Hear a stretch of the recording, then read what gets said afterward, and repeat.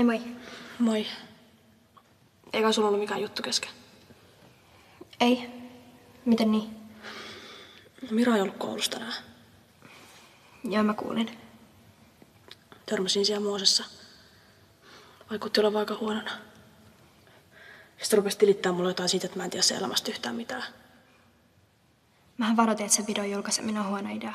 Se on tehnyt mulle paljon pahempaa. Joo, mä tiedän. En mä tykkää sit yhtään sen enempää kuin säkään.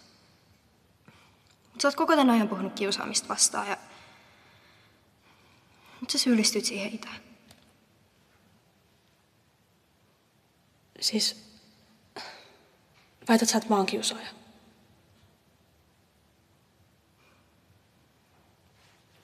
Jännittääkö sua? No ehkä vähän. Mitäs puheenjohtaja? Onks voittopuhe keksitty? Kato sitä. Se on ihan rikki. Vihdoinkin. Siis toi ansaitsee kaiken paska. No ei olisi pitänyt julkaista sitä videoa kaikille. No ei todellakaan. Siis mitä te nyt sekoilette? Tuo muija on hirviö. Ja myymällä varas. Sä teit ihan oikein, kun sä paljastit sen kaikille muillekin. Ei älä nyt sääli sitä.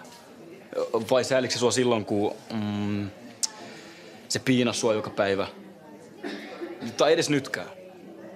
Sä teit itsarin melkein sen takia.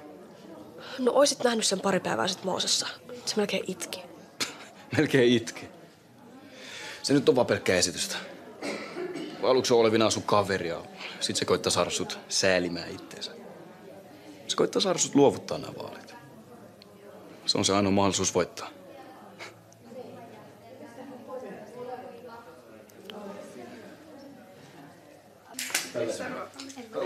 Hei, ootteko hetken hiljaa, niin päästään aloittamaan. Ja tehkää tilaa siihen äänestyskopeille. Ensimmäiset äänet näissä vaaleissa saa antaa Mira Jokinen ja Viola Helenius. Hyvä Viola! Johtaja!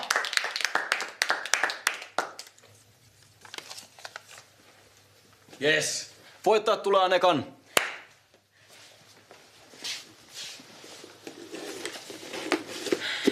Ensimmäinen ääni mulle. Ensimmäinen ja viimeinen sulla. Tää on sun vikapäivä puheenjohtajana. Nautin vielä kun kerkeät.